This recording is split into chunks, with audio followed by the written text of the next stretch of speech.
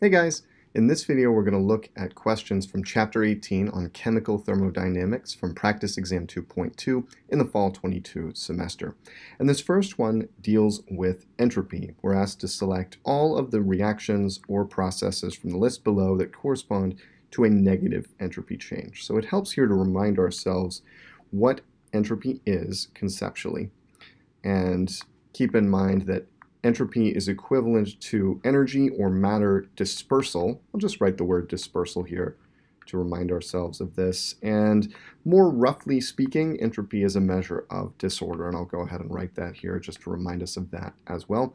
So with a negative entropy change, we're looking for processes that decrease energy or matter dispersal, or concentrate matter or energy, or make things more ordered, less disordered, less random. So let's keep that in mind as we navigate these processes. So first we have evaporation. Now evaporation corresponds to the conversion of a liquid where the molecules are relatively close together, moving relatively slowly, into a gas where the particles are much farther apart, generally taking up a much larger volume and generally moving much more quickly. This corresponds to an increase in energy dispersal, matter dispersal, and so this is definitely a positive delta S in the first case. And so that one's out. We can go ahead and cross through it. In the second case, we've got a reaction that converts methane gas and oxygen gas into CO2 gas and water vapor. And here it's helpful to look at the numbers of moles of gas on the reactant and product side, reasoning that a reaction that has more moles of gas on the product side than the reactant side generally corresponds to a dispersal of matter and energy, right? For a similar reason to evaporation. We're creating gas where there was no gas before. In this particular case, we've got methane and O2, 2 moles of O2 on the left-hand side for a total of 3 moles of gas on the left-hand side, and CO2 at 1 mole and H2O at 2 moles on the product side for a total of 3 moles of gas on the product side. So here, with the change in number of moles of gas equal to 0, we would expect the entropy change to be roughly 0 here. So not necessarily profoundly positive or negative. We're going to go ahead and leave that one unchecked. Now in the third case, we have aqueous NaCl separating into sodium cations and chloride anions. And here we have a single formula unit. In fact, let's represent that as a Na plus cation in blue and a Cl minus anion in red, separating into 2 distinct particles, and Na plus cations surrounded by or hydrated by water molecules as the solvent, and a Cl minus ion, again, hydrated, surrounded by water molecules. So with the particles separated, this looks a lot like the first case, right? And it's actually, I think, helpful to think of aqueous solutes as kind of like gases in their own way, right? These are particles in a medium that can freely move, that aren't really associated with each other, just like gas particles in an ideal gas. And so here, again, this looks like a positive entropy situation where the products are more dispersed, more random than the reactants. All right, how about the third case? 2NH3 going to N2 plus 3H2. And everything's gaseous. So here again, we have a change in moles of gas situation.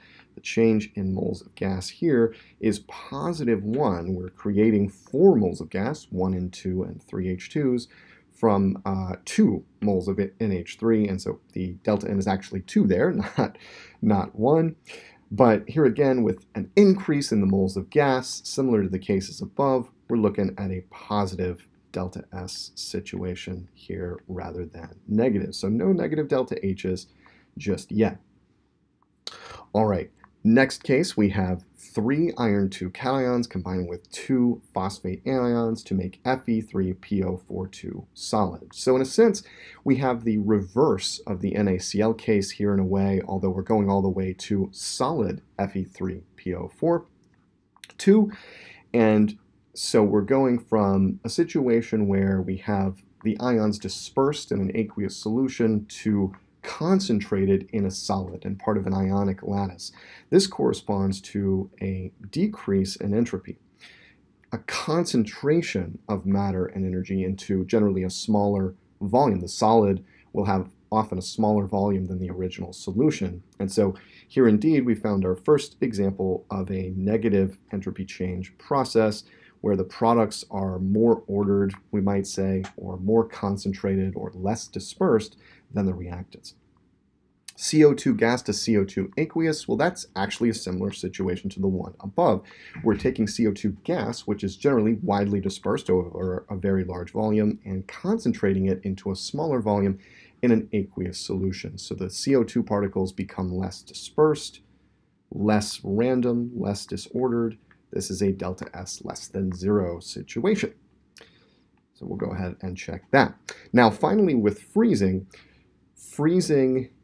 similar to condensation, the reverse of evaporation, takes a liquid where the particles are moving a little bit faster, are a little bit more randomly oriented, a little bit more dispersed. Quite often, the volume of a liquid is larger than the volume of the corresponding solid. And we're concentrating that energy down. We're concentrating those particles down into a smaller volume. Generally, they're moving more slowly and that sort of thing. And so this as well corresponds to a negative change in entropy. With the products, the solid product, a more ordered situation, more concentrated situation than the liquid reactant. In question 9, we're going to be applying the statistical definition of entropy. And quite often for these questions, there'll be sort of a highly contrived situation to simplify our thinking on this. It can be connected to the chemical world, although generally we won't do that so that we're thinking in terms of statistics and probability, which we're very familiar with from everyday life in terms of games of chance and that sort of thing. So for example here, we're told we're using a 7-sided die in a game, and we're thinking of each possible outcome of rolling all the dice we have as a microstate. And I'm actually going to underline the microstate in blue so that we can use colors here to think about this. Now, we want to know, okay, we're playing with 6 dice. We want to know how many microstates are possible. Now, what is this quantity? How many microstates are possible? Well, from the statistical definition of entropy, right, this quantity corresponds to W. You sometimes hear it called the likelihood of the corresponding macrostate, that kind of thing. We're interested in figuring out the value of W for this game that we're playing. Now, if I've got a 7-sided die, there are 7 possible outcomes, right? So let me just note here, we've got 7 outcomes per die. We've got 6 dice. And so the total number of possible outcomes is those 7 possibilities for each die raised to the 6th power. Because for the 6 dies rather are independent of each other. So for each possibility on die number 1, there are 7 possibilities on die number 2, 7 on die number 3, 7 on die number 4, etc., etc.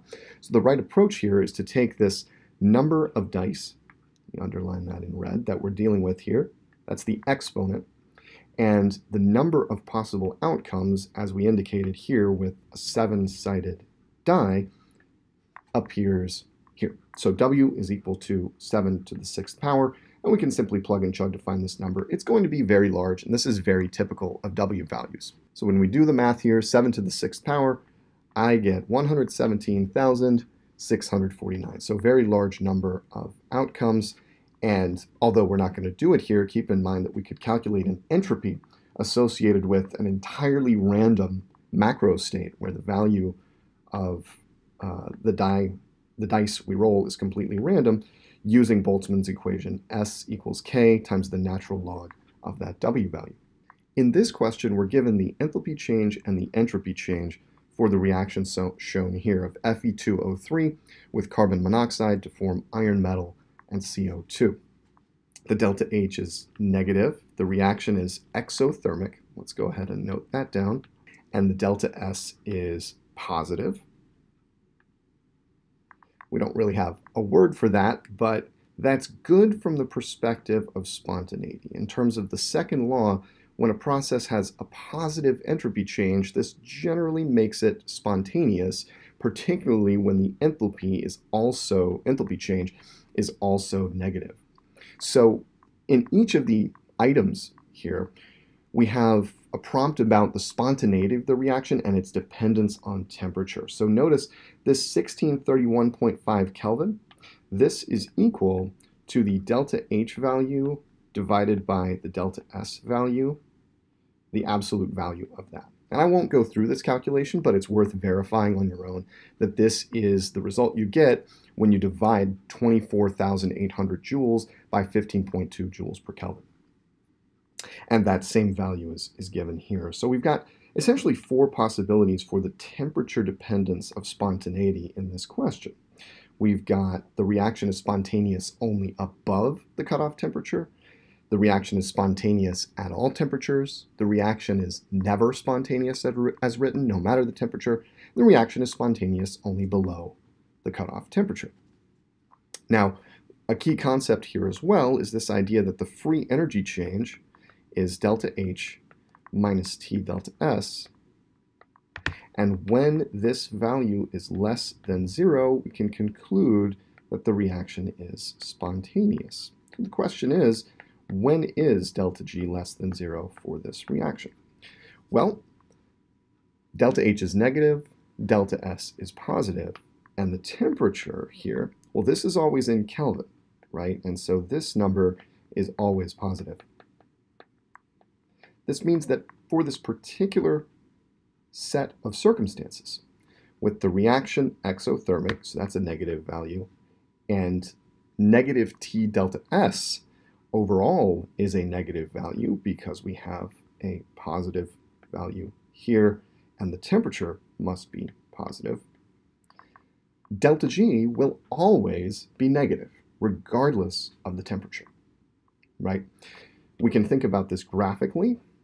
If we put the origin, for example, right here, and this is the delta G, and on the x-axis we have temperature, the free energy change at 0 temperature, well, that is the enthalpy change, and that's below 0.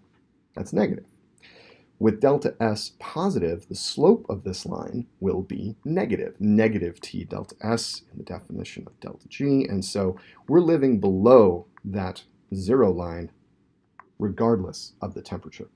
This reaction is spontaneous at all temperatures is essentially the conclusion we've come to here. Regardless of the value of T, delta G will always and forever remain less than 0 for this process.